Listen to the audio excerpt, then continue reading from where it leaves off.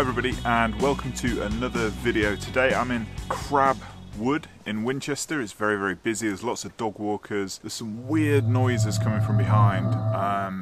I hope it's a deer, because if you've seen one of my previous videos, I've been desperately trying to get footage or a photo of a deer, so let's hope it is. I suspect it's something more sinister. I'm surrounded by some really gnarly looking trees, but in today's episode I'm going to be sharing 5 lessons from one of my all-time favourite books. This is of course one of my 9 recommended books for managers and leaders in the video above, and I'm going to share 5 lessons, and I'll be honest, it was really hard finding just 5 lessons from such a good book. I mean, you may as well just dip this entire book in highlighter fluid because it's so good. So before we jump into the 5, I just thought I'd give a little bit of background about John Wooden. He was a legendary basketball coach and manager, had a superb winning track record, and of course almost everything that he taught in terms of basketball is translatable into leading any sort of team, no matter who you are, no matter what industry. If you're leading a team, you're managing a team, there's a huge amount we can learn from people who've done this in other industries. And this book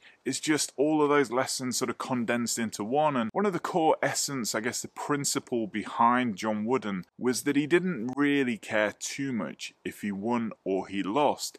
What he cared about was whether people performed at their best. If they performed at their best and they lost, then so be it. There's always somebody better than us. But if they won but they didn't perform their best, then he didn't see that as a victory. A victory is being your best, doing your best. And he always said, make every day your masterpiece, which is essentially making sure that every day you're trying your hardest, you're doing your best, you're working on improving. And that's really one of the core philosophies behind Cultivated Management, is we can always get better and we should always bring our best self to work. Let's jump into the 5. As you can see, I've done some funky little marking here with post-it notes. It's not very glamorous, but I'm going to jump into the 5 right now. Lesson number 1 is about making greatness attainable by all. It's very common in organizations to have this thing called a hero culture, where there's 1 or 2 people who are basically holding the business together. You can rely on them to get stuff done, but they often burn themselves out. They're the solo person that comes in and makes all the change. Now, one of the problems with that is that, basketball, like most businesses, is a bit of a team effort. Everybody should be pulling their weight. Now, it's quite common when I do management consultancy is to find managers who are not addressing low performance, and they are allowing the hero culture to proliferate through the business. There's 3 or 4 people in a team that are doing all of the work, and there's maybe 2 or 3 people who aren't. We have to all pull together to attain that greatness. We shouldn't be letting low performers bring down the team. Now, one way to do this is, of course, to deal with low performance, is to spot those behaviors and that work output that isn't contributing to the good of the team, and to address that, to deal with it, to put in place a coaching plan, to offer feedback. Now, these are all things that managers should be doing, but they're quite hard. And of course, I've covered a number of these things in other videos, but we should not be letting low performers bring down the team, because greatness, real greatness, is achieved by everybody pulling their weight, everybody coming together, everybody being part of the game. And one of the things that John Wooden used to make his players do is when they'd score a basket, they'd say thank you to the person who did the pass or did the rebound or whatever it was, so that you're acknowledging the part that everybody plays, because everybody on the team is contributing to the success. As a manager or a leader, you've got a problem to solve, you've got some delivery to make, you've got value to add to your customers. And the only way that we can really achieve those goals for the business, for us, for our team, is if everybody is operating at their best potential. Now, it's on you as a manager to try and find that and make greatness attainable by all.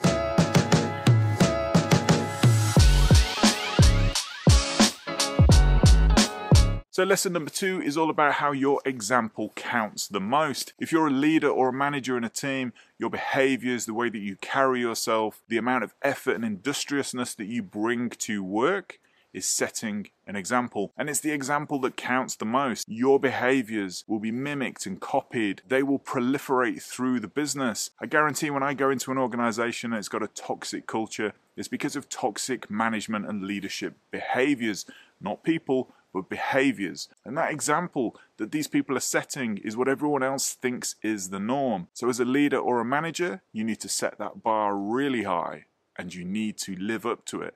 And you need to demonstrate and show other people that you are a shining example of what they could be.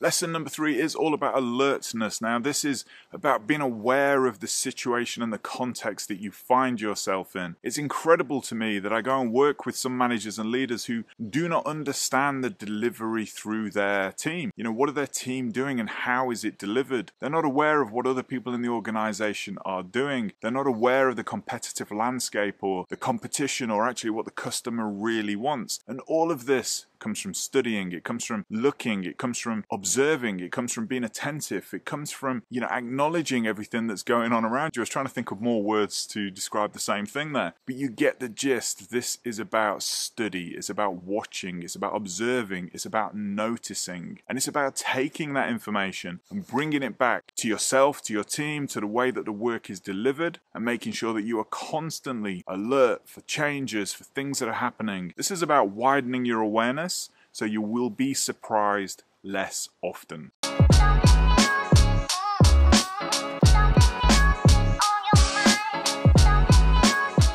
So lesson number 4 is all about becoming a teacher. Now, John Wooden was famous for basically being incredibly good at what he does, of course, leading teams and building amazing basketball teams and nurturing great talent through his college basketball team. But he saw himself as a teacher more than he saw himself as a leader or a manager. And that is a fundamental aspect to try and grab hold of as a modern manager or a modern leader in an organization, is that we should be teaching people what we know. We should be educating people on how to get better, how to demonstrate the correct behaviors, how to understand work, how to study, how to problem solve, how to deal with conflict. We are teachers at heart. There is no point in acquiring a huge amount of information and a vast amount of knowledge and then not sharing that and contributing that back. Now, if we look at the role of manager or leader as a teacher, then we approach the world differently. We're not telling people to do stuff. We're not going to do things for people. We're going to help people get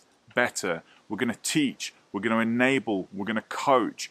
And in the process, we are going to learn a huge amount about us and our ability to teach. And I always say that one of the best ways to learn a subject is to then teach it, because you're going to think about those questions you're going to get asked. You're going to find those gaps in the knowledge. You're going to deeply understand whether or not you know that subject well enough to teach it. And as managers, every day, we should be taking an opportunity to coach, to teach, to improve the lives of others.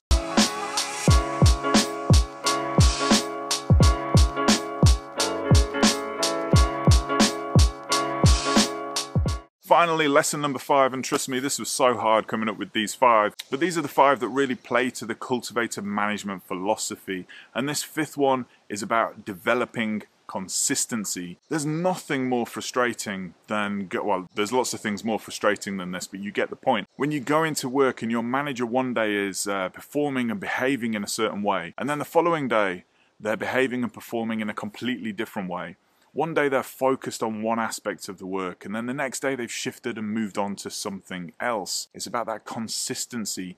Consistency of focus, consistency of behaviors, consistency of how you treat people. And the best leaders and managers are the people who are very, very consistent. You know where you stand with them. You know what they're going to be doing. You know where they're focusing their energy and attention. And that's a wonderful thing for your team, to have a manager and a leader who is consistent in their behaviors, their focus, and the way that they work with other people. So there you have it. They're the 5 lessons that I pulled out from this book. And like I say, I pretty much could have dipped this book in highlighter fluid and read it to you, but obviously I'd probably get sued for that, and of course that defeats the joy of you picking this book up and highlighting the things that are relevant to you. Now, of course, this book is a wonderful book from a leader in the world of basketball, but of course there are leaders in every sport and every industry. So if basketball's not your thing, then go for something else. But trust me, this book is not really about basketball. This book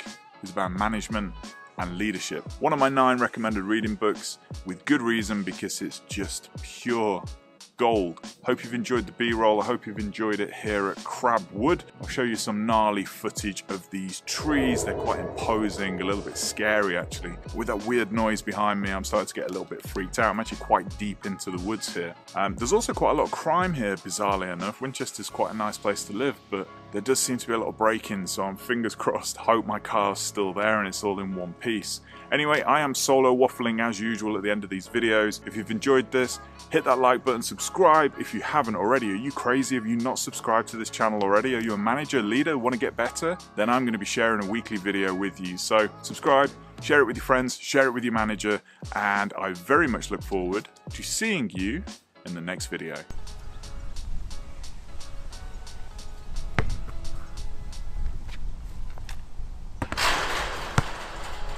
First time.